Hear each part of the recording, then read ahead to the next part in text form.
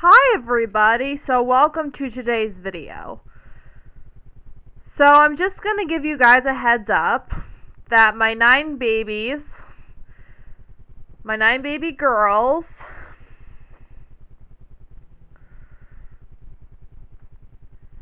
they were all born on September 25th, 2024 at 24 weeks, 4 days.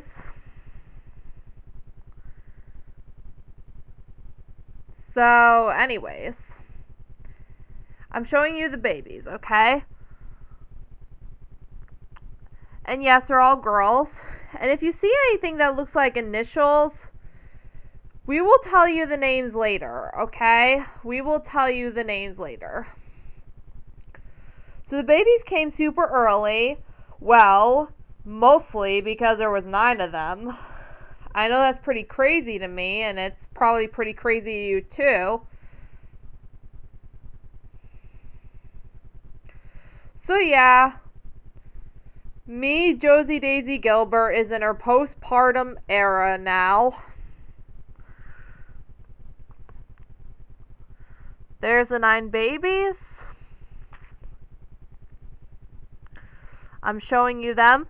They have to be in the NICU for a while. You know why? And you're asking why, so I'll tell you.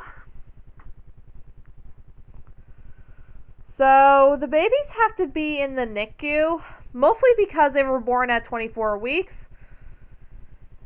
And most babies come out between, well, somewhere between 36 and 40 weeks, sometimes even 42 weeks, and sometimes even earlier or later than that. But since there was 9 of them, they came early. And I'm telling you, it's hard. It's hard having a lot of kids. Especially since I have 9 kids, 4 adopted, 5 biological, plus 9 biological, in case you don't know. 9 biological now, and 4 adopted and 5 biological now. So I have a total of 18 kids now, so that's fun. So these are the cute babies. I know they have to be in the Lammy's Club Hospital. They have to be in the NICU, like I said. But I'll be able to take them home sometime, and then after that, I will tell you their names. So that's it for the video, everybody.